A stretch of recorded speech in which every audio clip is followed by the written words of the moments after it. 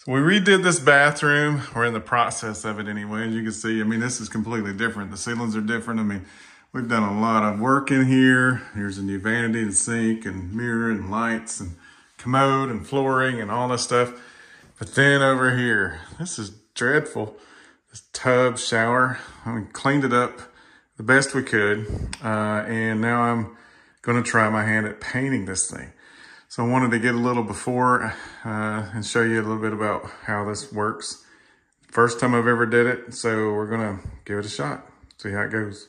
So first things first, you gotta get it clean. Clean it, clean it, clean it. You know, I've used Lime Away, various things like that. This tub was really dirty, so it's as clean as I can get it now. Now, we're using the Rust-Oleum Tub and Tile Refinishing Kit. This is what our local hardware store has. This is the only option we have, so we're going with it. So let's see how it goes. 2 cans come inside that box along with a bunch of instructions. And those instructions say that once you get it nice and clean, that you take 400 grain sandpaper that you can pick up at your hardware store and go over the entire tub and shower with it to rough it up, and then go over that with a tack cloth. So that's what we're getting ready to do. Let's do it.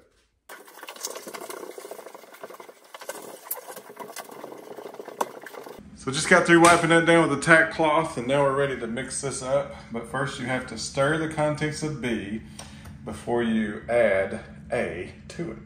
And it says if you use less than a quart to ration it, but I mean, I'm gonna mix up the whole quart, and I'm gonna imagine I'm gonna use a quart. We'll see how it goes. Like I said, never done it before. And I'm using a nice roller, a thin nap roller with the tray, and then also one of the better brushes that our local hardware store has, you know, to get in these more difficult places.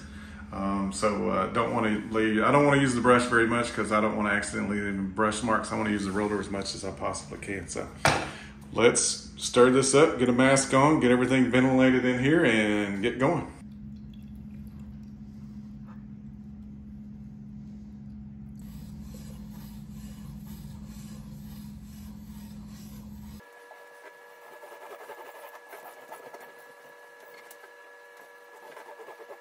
Okay, I got one coat on, and let me tell you, when it says make sure you have ventilation, make sure you have ventilation. This stuff is strong. Whew, mercy. Anyway, I'm gonna take this off for a second, show you what we got. All right, so here's one coat, okay? And actually I got a little bit more than one coat right there, because after I got around through here, I noticed some drips, and so I ended up doing another. So based on that, I think I'll have to do 3 coats. So I'm hoping a quart will be enough, but I really believe that it's gonna work out pretty good. So if you're watching this video, chances are you've never used this stuff and you're watching me to see how it goes, right? So far so good, but I think you should know this going into it. It's runnier than regular paint. You can see that it is. It's not water, but it's definitely soupy, you know, I guess is what I would call soupy. And I guess that's normal because I'm not doing anything other than what the directions say to do.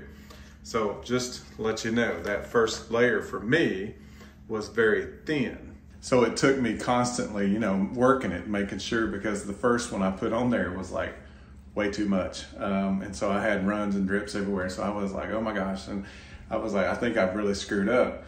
But as I used it, it got thicker. So my first layer was rather thin, but the second layer definitely got a lot thicker. So, you know, just a word from me. I don't know if you're doing it, don't be shocked. So I'm getting ready to put my 3rd coat on here. I think it's looking good, but I think it definitely needs a 3rd coat. Hopefully not a 4th, but we'll see. And just so you know, I've used that full quart for 2 coats. But now this tub was, you know, a darker color. So if you're painting a white one, I'm sure 1 quart's gonna do it easy. But if you're painting a darker color like this, you may just beware, you may end up doing 2 quarts. So there you go, let's get busy. Well, let me show you the finished product here. It's still doing a little drying, but you can basically say I used 2 full quarts. Close, I mean close enough. If you're gonna buy 2 quarts, you might as well, right? So let me show you. And there we go, it's still drying, but man, I'm really surprised. I still got to put this stopper on there, but rest of it's done. A little cleaning here and there, but it is by far way better than what I'd imagined. Honestly, in my mind, I thought, well, I'm going to try this just because it's cheaper than buying a shower and it's worth a shot. And I'm really glad I did it. So looks good. Looks like a brand new tub and shower. So I would definitely give it 2 thumbs up. Hopefully that helps you make your decision before you jump in. So if you've got a shower that needs a lot of attention, give it a shot. Thanks for watching.